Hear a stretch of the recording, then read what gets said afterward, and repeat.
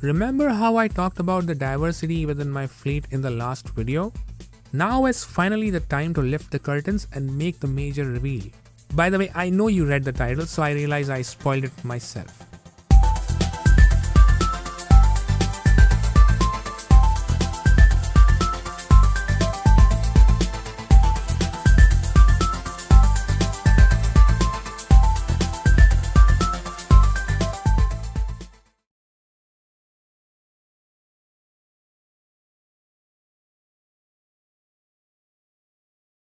Remember how I mentioned that I might be open to anything but I need my QWERTY keyboard? But then, tablet PCs do not have a keyboard, or do they? I had purposely stayed away from this form factor as I had a misconception that these were merely toys to pacify kids or for adults to watch TikTok videos. However, the ThinkPad X1 family also includes a tablet, which is a regular computer that can run Linux, that has a ThinkPad keyboard with a track point. This is probably the closest to a tablet I can go without straying away from my computing setup. So a first few things you would notice on this device is how the main body is now within the screen, or rather the other way around actually. The keyboard is an optional accessory, and that is something I had to learn how to remove, but once you do that, the ThinkPad starts to look like a real tablet. I'm sure this isn't a new design, as I've seen offerings from Microsoft that look very similar, but who cares, now we have one of our own. So coming back to the change around where the main body is now, the other things like the power button, fingerprint scanner, and pretty much everything has moved to where it is not supposed to be, or at least we aren't used to seeing. The speakers are front firing, which is nice, and are located across the opposite edges of the screen. The restoration of this machine wasn't much, as the example I picked up was fully working. I did have to perform some obligatory cleaning though. Once I learned how to detach the keyboard, it started showing connectivity issues, so some cleaning of the contacts took care of it, at least for now. The device was missing the stylus and the holder. I got lucky with a listing where I got both in pretty much new condition and also received the other kind of holder used in other ThinkPads that plugs into one of the USB ports, which this machine doesn't have with the USB-C ports.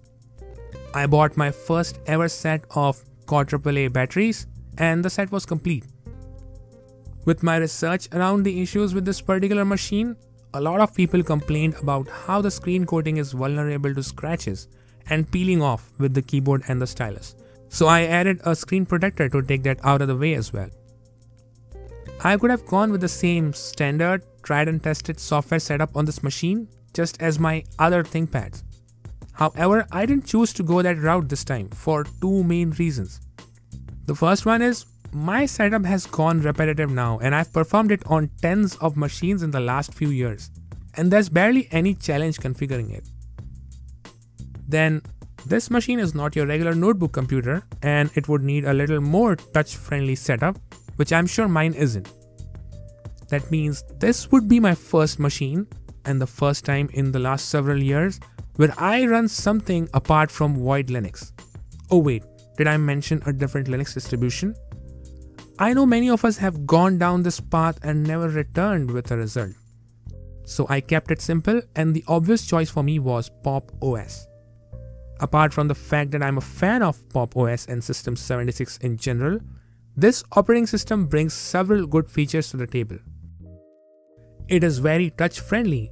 I'm not sure how much of it comes from the fact that the Cosmic DE is genome-based, but this thing does feel so much more usable on a tablet PC. Being the full operating system it is, it also brings other cool things that aren't present in my regular setup. For example, things like an on-screen keyboard that is actually usable with touch, automatic screen rotation based on the device orientation, automatic screen brightness based on the lighting conditions, and many more. Now I know this isn't all that I got from Pop! OS. There's definitely a lot more going on in the background that I could have spent a lot of time to configure myself, but given how I do not own another device that could benefit from all those extra features, and especially how I might not own this tablet PC for long, I chose to use features that exist in an operating system out of the box. Every time there's a new computing setup, I get to write some code. The code that I wrote this time though was mostly around selection of software packages. My custom scripts for hardware tweaks isn't required here anymore, given how complete of an operating system Pop! OS is. I didn't have to play around with screen DPI or graphic drivers or trackpad sensitivity. I'm still working on setting up the fingerprints. The only thing I configured was power management with TLP and battery charge thresholds. Speaking of a complete operating system, this did make me realize how my regular setup on other computers is far from complete. It isn't a surprise to me, but the more I used Pop! OS, the more it kept reminding me of it. The computer now has a prettier prompt for the encryption password on boot, instead of a screen that might appear to be an error to most people. It also seems to decrypt faster here, which may be because Pop! OS uses Lux 2 instead of Lux 1. I'd love to switch to Lux 2 on my other machines as well, but the last time I tried it, I had to drop back for compatibility with Grub and BTRFS. Things might have changed now, but I'm in no mood to experiment unless needed.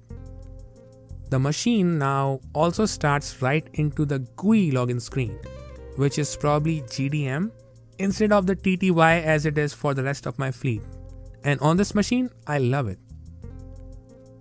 Pop! OS has never worked for me with dual boot, so there's no secondary Windows install on this machine. I do not think I would need it after I updated the firmware once. My plan for this machine is to evaluate it as more or less a stretched mobile device that can run Linux.